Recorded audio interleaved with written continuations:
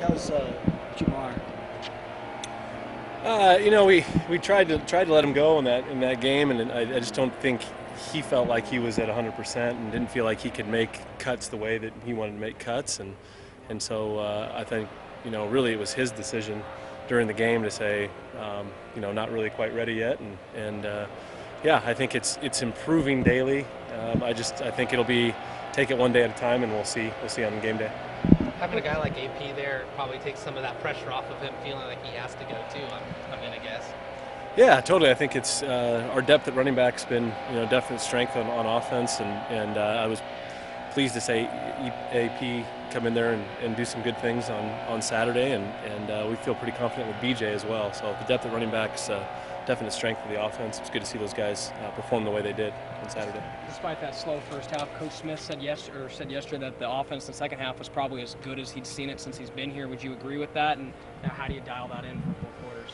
Yeah, that's the question. No, I did. I felt like in the second half we were really clicking, and we were able to get the run game going a little bit. That opened up some things in the play action pass, and the guys. I felt like Jake was in rhythm. He was making good decisions. We were creating some explosive plays. It was fun to call in the second half. And just frustrating in the first half. I thought we moved the ball.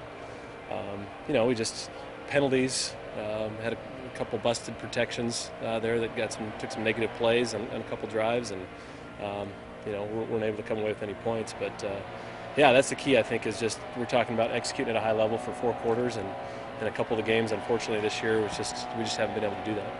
Was there anything they were doing defensively? Did they surprise you with anything that you had to adjust to? Or? No, I don't think they did. They didn't surprise us with anything that any calls they had or anything like that. I think it was and they're not to take anything away from their defense. I think they got a lot of talented players and are traditionally really good on defense. So I don't want to take anything away from them, but I think we focused on us and our execution, and it just wasn't up to the level that we would like it to be in the first half.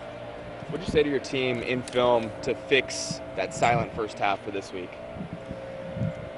We've been preaching we got to execute at a high level for 4 quarters, and that's really what it comes down to, and we felt like there's just whether it be 1 or 2 guys making a key mistake here or there that just prevented us from keeping those drives moving in the first half and putting points on the board, and we've just got to focus on every drill is important, every detail that we do is important, and just put an emphasis on that for this entire week and every drill that we're taking.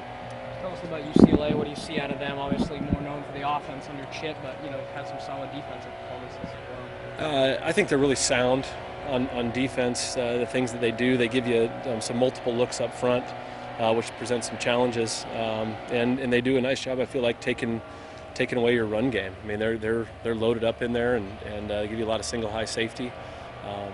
So I think they're pretty physical up front. I really look at their linebackers, particularly Chris Barnes at 14. Really good player. Makes a lot of he's around the ball a lot. Makes a lot of plays in the run game and the pass game. So it's going to be a big challenge, I think, up front for our offensive line again.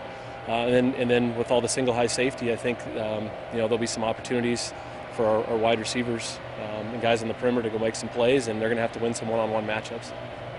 California passing that law for players to profit off their likeness. I guess just what is your opinion on that? Is that something you would welcome here? I kind of want to stay away from that one for now, and I'll let Coach Smith give our answer on that. Tajon Lindsay, what does he bring to you outside of the receiver?